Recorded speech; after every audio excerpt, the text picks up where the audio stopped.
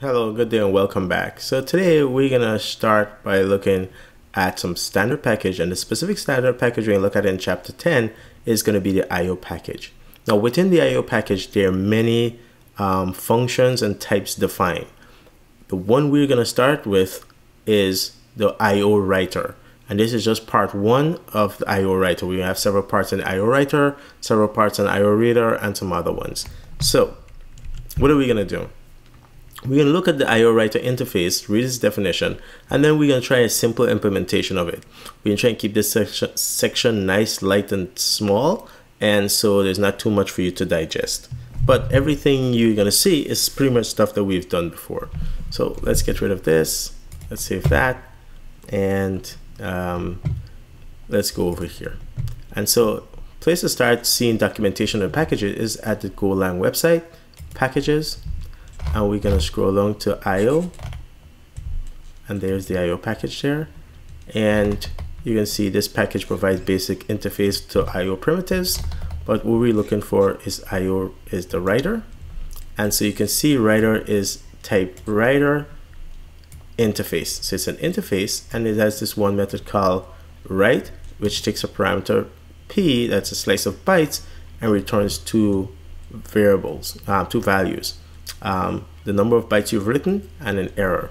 And so the whole description here of how this interface is supposed to behave, or anyone who implements this interface, what they should do, it's here. And it just basically tell you that if you can write the amount specifying bytes, then you should return how many you were able to write and an error describing why you couldn't write more. So the user of your interface would know, of this method rather, would know why all the data wasn't written.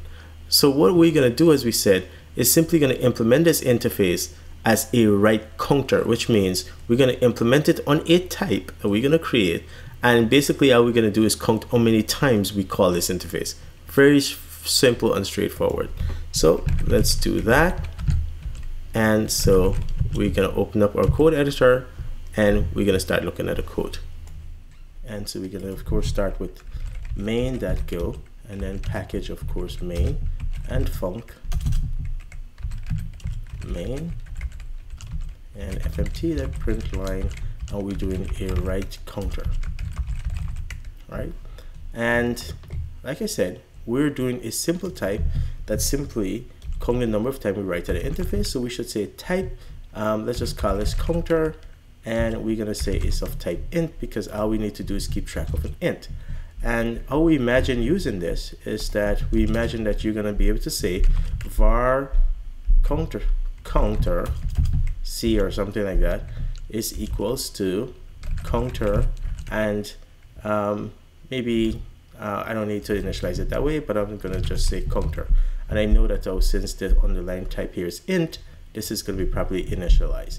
And I could prove that by saying fmt printf, and then I can say what's the value of count, for example, %v and backslash new line. And I really shouldn't be doing this because this is sort of just wasting our time, and you know that this is going to work already. All right. Okay. So again, the way I imagine using this is I'm going to say see that write, and I'm going to pass some bytes to it. And it doesn't really matter. Let's call it I have some data 0, and then maybe I'm gonna have data 1, for example, and data 2, and it doesn't really matter if I have different data or I'm calling it with the same data, because we're ignoring that. All we want to do is count how many times this has been written to. And so if I do fmt that print line printf, and then I say write counter %v new line, and then c, I should see that I've written to this thing 6 times. And so now we just need to implement that write method, and we know that is simply saying that the write interface looks like the write.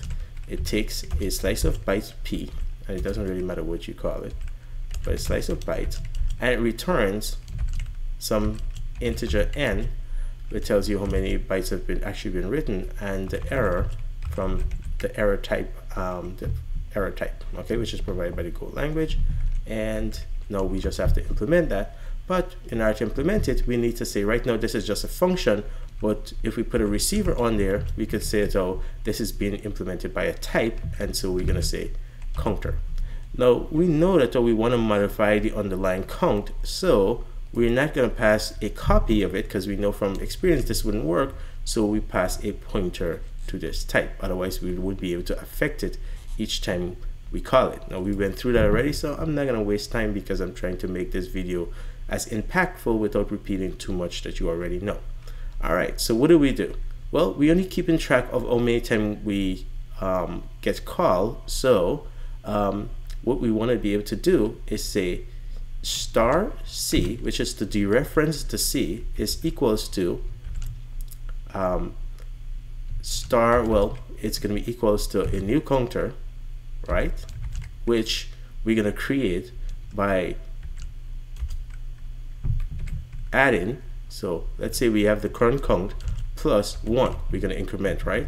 But this is a pointer, so if we dereference this, we're going to have a type of counter, but we know that we can't add 1 to that because there's a type counter which is different from an int, so we really need to cast this to an int. So we're gonna dereference, cast it to an int, and then add 1 to it. So what we did was dereference the pointer, that give us the counter, underlying counter object. Then we cast that to an int, which give us the integer that's stored inside, and then now we add 1 to that, and then that integer value is what we create a new counter and assign it back to here.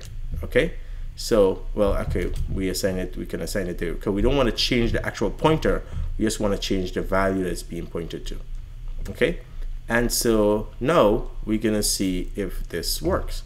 So let's just, oh, of course we need to return. So let's do a return here of this. So we're gonna do return length p because we're always successful, and nil because this could never fail. No matter how many times you call this, since we just counted how many times you call it, this is never going to fail. So now let's see, this should have been updated. Oh, we need data. So let's do var d0 is a slice of byte.